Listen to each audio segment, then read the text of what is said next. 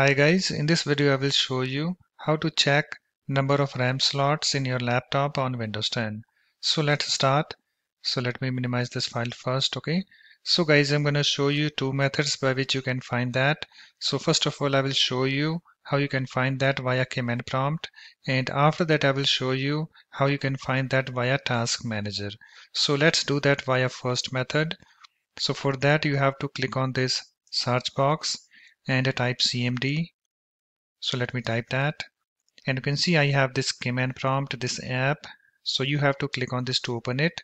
Let me click on that, and you can see I have this command prompt, this window opened. And after that you have to type this command wmic space memphysical space get space memory devices. And you can see guys, I have this command written over here. I will place this command in the video description. You can check it out. And after that you have to hit enter key on the keyboard. So let me hit enter key. And you can see guys, I have this memory devices, and you can see I have this number 2. That means I have 2 RAM slots on my laptop. Okay, so this number might be different depending on your laptop model number.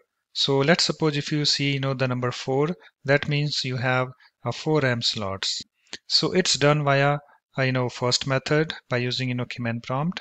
So let's do that via second method by using task manager. So let me close this command prompt, this window. Okay, so in order to open the task manager, you have to come to this taskbar, okay, in this empty space. Right click on that and then click on this task manager. You can see I have this task manager, this window opened. And guys, if you see this little window, then you have to expand this task manager by clicking on this more details, this button. You can see it's now expanded. And after that you have to click on this performance tab, and you can see I have this memory, this a tab already selected. If you see some other tab selected like CPU or some other option, just click on this memory. And after that guys, you have to come to this option slots used, and you have to look for the number after off. You can see I have this 2, this number. That means I have 2 RAM slots. And let's suppose if you see some other number like 4, that means you have 4 RAM slots. So just see the number after off, and you will find how many RAM slots you have on your laptop.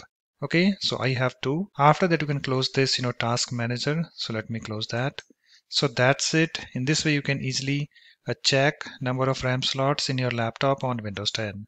So thanks for watching. If you like my videos, please support this channel by subscribing to it.